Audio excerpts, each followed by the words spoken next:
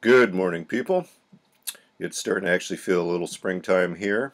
It's been cold and wet, but now finally even the local mountains are agreeing with me and they are starting to shed their snowpack. The river flow rates are up, lots of debris in the river. No flooding yet, but it's busy out there.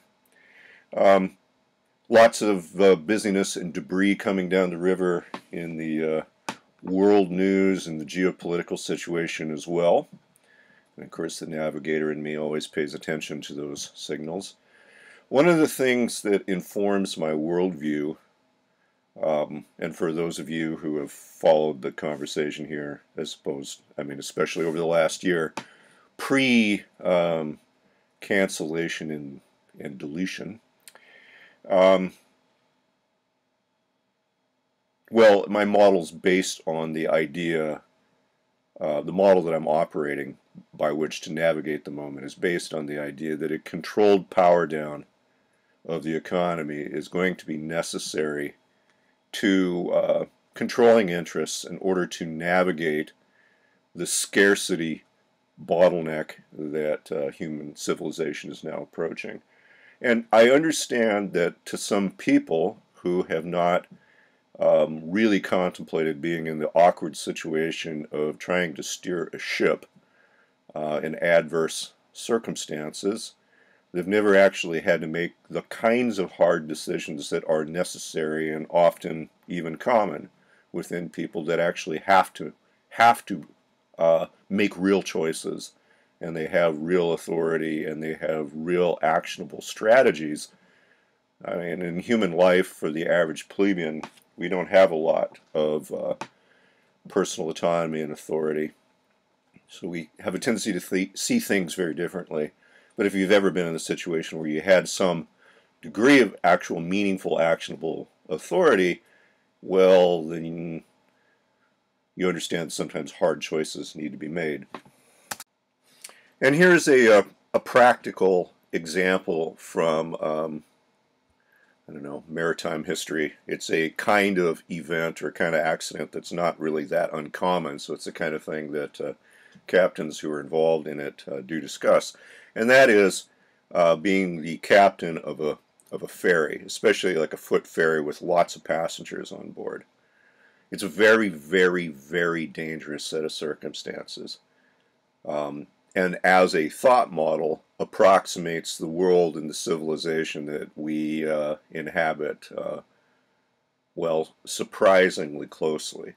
And here's the problem. The problem is that if you're the captain and you've got a small crew and say some hundreds of individuals on board, all of whom don't understand anything about the handling of the ship, but are motivated by a will to survive and what have you, just like you would expect.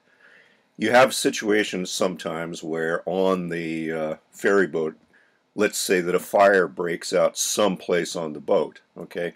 And the fire itself may not be that dangerous. It might be completely containable, in fact. But what happens is that all these hundreds of passengers freak out because of the fire and they run to the other side of the boat, and then the ferry boat tips over and sinks.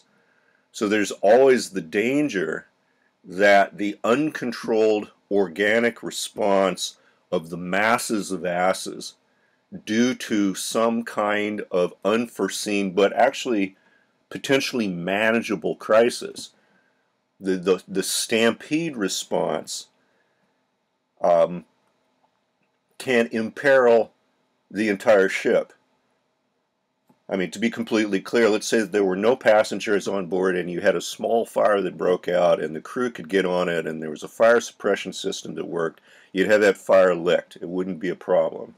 But if you've got 500 panicking people running around willy-nilly without any means of controlling them, they, by their own just sheer mass, will create a hazard that you can't deal with.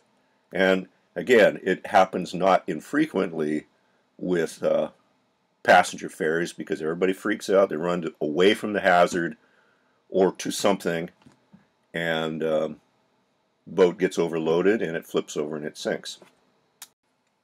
Now, it could also be the case that, let's say that you're a passenger hanging out with your family on one of these ferries, and somebody, some forward-thinking individual raises the question, I wonder what the captain and the crew would do if all the passengers on board started to panic about something. And of course, somebody who's going to be quite the little like stuff muffin is going to say, oh, well, they have a plan for that, I am sure. Don't think that they're conspiring. That sounds dangerously close to paranoia. It sounds like a conspiracy theory that the captain and crew would conspire to some kind of personal survival strategy should we all want to panic and start running around. You know, those kinds of people. Well, look, I'm telling you, I hang with that crowd. They conspire. We conspire because we know that the threat is real and that things happen in the world. And if you've got tremendous numbers of people that you can't control, self-preservation becomes the issue. There's nothing you can do once you've lost control of the herd. Because, again, the herd itself is a bigger hazard than the organic problem that you're trying to deal with that created the stampede response. Oh, I'm here to tell you that captains think about this stuff because they potentially have to deal with it, and the kinds of circumstances that can create a stampede response are a lot more common than you think. And over a career of some decades, it's almost guaranteed that you as a professional mariner are going to find yourself in dealing with precisely these sets of circumstances. It's almost unavoidable.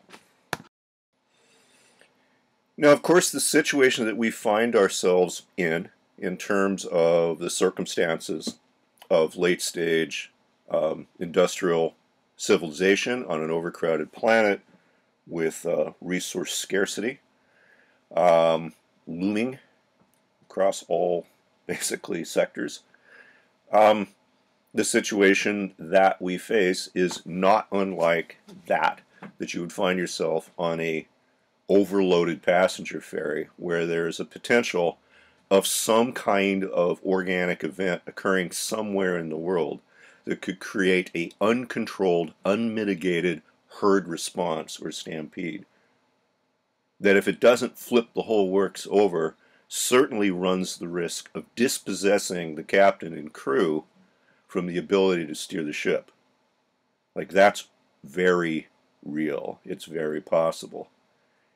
And I think a person would have to be incredibly naive to believe that those kinds of contingencies have not been discussed, because you would discuss them if you were in the situation where you meaningfully had to do something about what's going on and you had the ability to act to some degree. There are people like that, just like there are captains of passenger ferries. They have the ability and the actionable autonomy to act. There are individuals who can do that on a global scale, of course. And one would have to be incredibly, again, really naive to assume that individuals who had access to the information that is freely available and the ability to meaningfully act, that they wouldn't. Right? Again, part of the reason that we as little individuals have a tendency to hide our head in the sand, most of us, and not be well informed about the circumstances in the world is most of us are in a situation where we can't actually do anything about it. But that's not everybody's situation. And again, it's like the captain and crew and their mindset versus the passengers on board. The captain and crew have a completely different headspace about the handling of the vessel. Right? They know what they're doing. They have the ability to make choices and what have you. The other person's outside their element. They don't know what to do. They even if they knew what to do, they're not in a position to do anything about it. Don't for a minute think that people that are privileged enough to have the ability to make real choices, that they won't. That's a projection of the helplessness of the average person, and it's a very, very dangerous one. So as a little thought experiment to prime the pump, it doesn't hurt to contemplate what you would personally do in the position of the ferry captain with his crew. Like, what would you actually do if you were in a situation where some hazard came up that ran the real risk of creating a panic response on board the boat, and the panic response itself would strip you of the ability to manage the crisis, the real organic crisis, and potentially your own survivability? What would you do? And I think it's clear to understand, too, that things will go awry really quite quickly. Meaning that, let's say that you had the situation where, again, a fire breaks out in the engine room. You have really moments to deal with both the passenger problem and the fire problem before you have both a fire problem and a passenger problem. So there will be things that you will do, and that you will tell the passengers who are worried now about all the smoke coming out of all the ventilators. All right? There are things that you're going to tell them, but they're not going to be truthful. Okay? They're going to be designed precisely to keep people in their seats just as long as possible. Because if people don't stay in their seats, then you've lost the whole thing. But the second people get up and they start running around and running amok, then what do you do? Well, at that point, you know the ship is lost, and you are going to cover your own ass. Typically, that's what happens. Because, well, what's the alternative? So anyway, just a little thought experiment for you to contemplate. I think it's worth thinking about it in great detail, and actually actionable detail, not theoretically. What would you actually do? Well, I mean, what is typically done, right? You inform people of the risks, but you downplay them. You give people little bureaucratic roles that make them feel safe, like you become the lifeboat manager or some team captain of some kind of something on the boat. You have lots of horns and authority figures and people in little outfits standing around that give you the impression of safety. That's what you do in a ferry boat, right? Stuff like that. If you had to, you would put people through like lifeboat drills. In fact, if it's really, really serious, what you're going to do is you're going to actually create false hazards to make sure that some people run one direction in the ship and other people run another direction in the ship, just to keep the load balanced, because once the panic starts, you got to make sure that it's somewhat randomized. Anyway, it's worth thinking about, and definitely worth thinking about if you start to look at the world and the geopolitical situation that's emerging with fuel prices, with food scarcity and potentially famine, with all of these other circumstances that are bouncing around out there in the world. Take what you've learned from your thought experiment of being the ferry captain and trying to deal with those kinds of issues in the most constructive manner you can, and imagine then what you might do if you were put in charge of the whole big ship itself. I think a lot starts to make a lot more sense. Anyway, cheers, people.